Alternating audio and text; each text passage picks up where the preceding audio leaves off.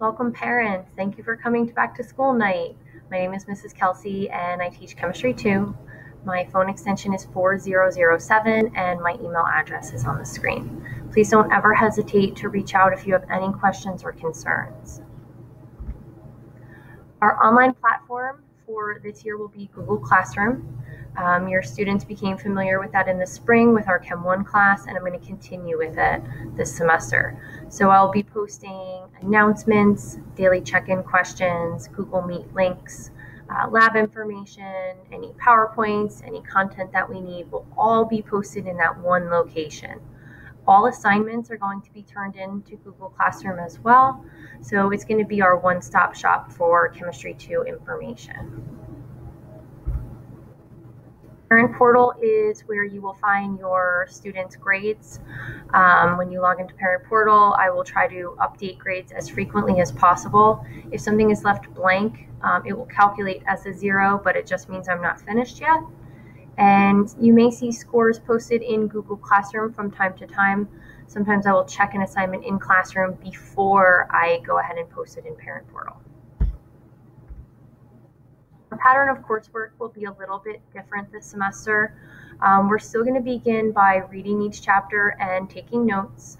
And when students are home, they're going to be either working on independent work that we will continue going over the next day in class, or they may be watching a screencast of a lecture or a discussion, and then we will recap and follow up with that in class the next day and continue with our practice problems. I want to utilize class time for problem solving together so I can help the students, as well as many labs as possible, since we missed out on a lot of labs during Chem 1 in the spring.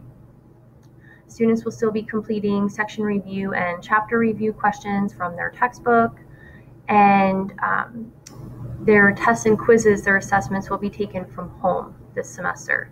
So on the days where your students are home, they may take a quiz or a test. There'll be a time limit on it, and of course, I expect them to follow the the honor code even when they're home.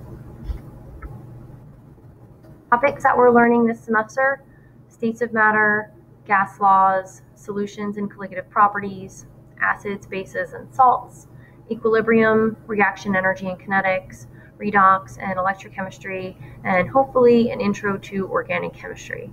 It's a bit of an ambitious list. We are starting a little bit behind from Chem 1, but we'll see what we get to. We're really excited to be back. The chemistry SAT is something that parents often ask me about. If your student is interested in being a science major in college, this may be a beneficial test for them to show their proficiency at the end of the course. I would not recommend taking the Chem SAT until the end of Chem 2, and your students can either talk to me or their guidance counselor to get some more details. We are planning to have our first lab tomorrow on Friday, and that's going to carry over to next week. It's a multi-day lab. Our lab groups are going to be heterogeneous, so A day students will partner up with B day students as well as virtual students from home to make a heterogeneous team so they can all work together while still maintaining small groups. And we do have Mole Day coming up October 23rd. I'm not sure how we're going to celebrate this year, so I'm going to be talking to your students about their ideas for how we can safely do that. Thanks for stopping by. Have a great night.